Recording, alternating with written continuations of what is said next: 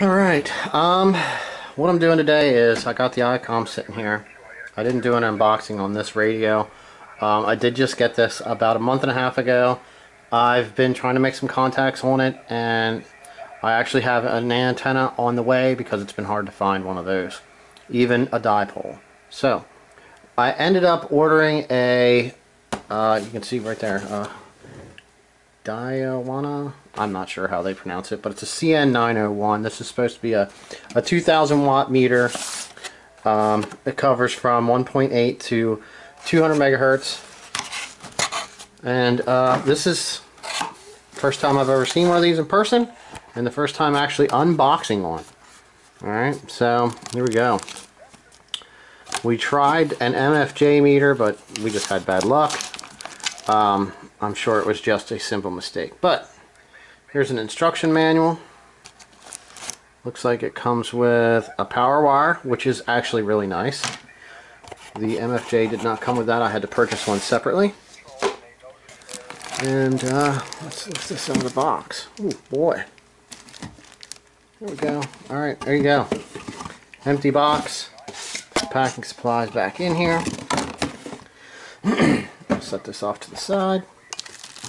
And I'm going to get this out of the bag and I'll show you what it looks like. Okay, check this thing out. Really nice. The needles actually look like they're metal. It has a couple different selections here for your power. You can do average or PEP. Let's swing this thing around. Real nice. Look at that. Side bumpers, they come off. So you could do this however you want. Very cool, very cool. We have a, you could do PEP hold, light. It does, I guess this is for those two options. It will probably work, hopefully, without power in case you didn't have it.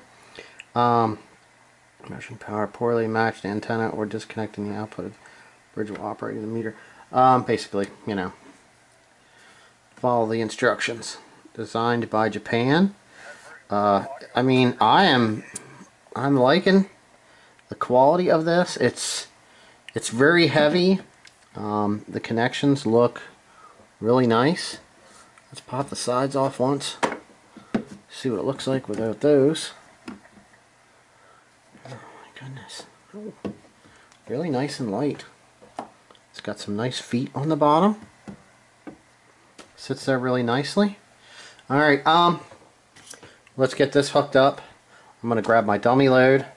I will hook the radio up. Right now I'm just receiving through a antenna that I have outside. I really can't transmit.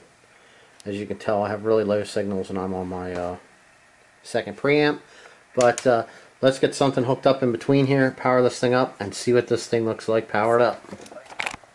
Alright, we have the icom on a lower frequency here. It's going right into the dummy load. This seems to be working just fine. I did do the SWRs here. Which way is this thing here? Alright, so that's good.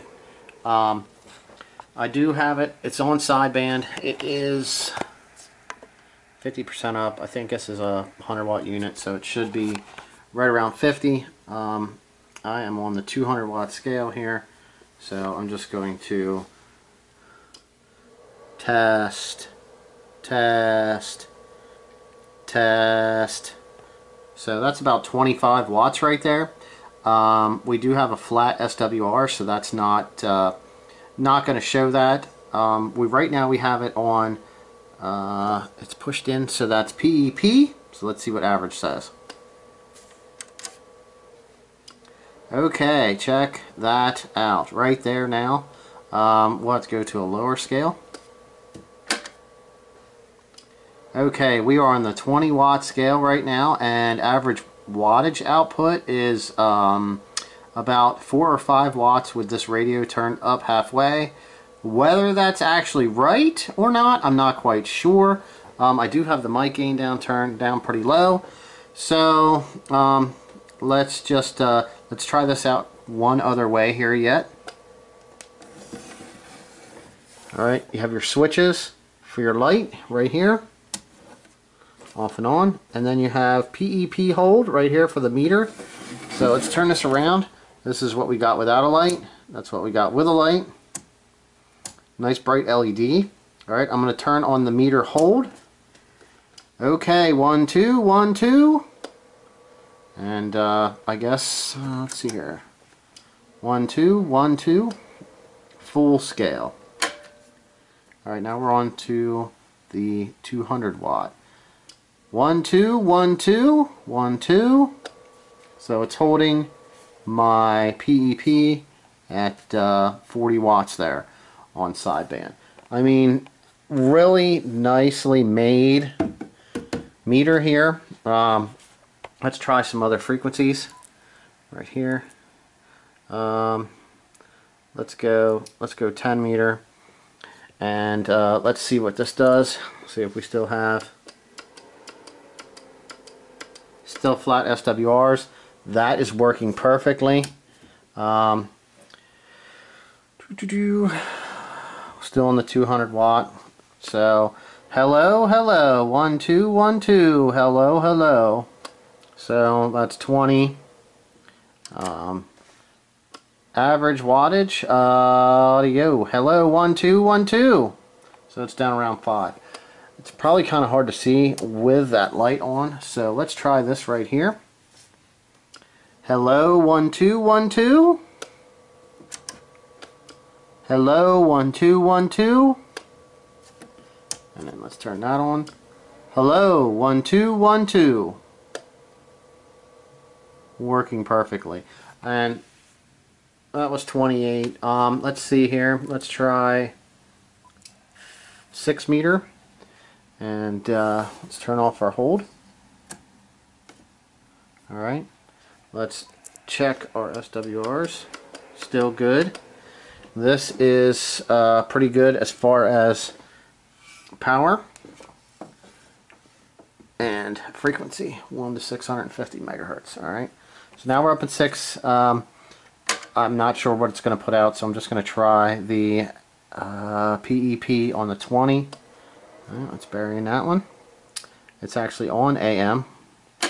So, hello, 1, 2, 1, 2. There we go. That's 30 watts AM on up there on 6 meter. Here's FM. Let's just try FM. Right now we have a 45 watt carrier, and the radio is modulating. You can see there on the scope. And just upper sideband. Hello, 1, 2, 1, 2. Like I said, I have this radio. It's set actually up here. We're RF powers the whole way up on sideband. I think you could change this. Yep, up the whole way. I thought I had this turned down. I guess it changes by band. I never really. I'm still trying to get a reference to how this is. See, we're 50 on there. So this is still new to me. I'm figuring that out. Like I said, I really like this meter so far. No problems. Let's run this thing a little while and see what happens.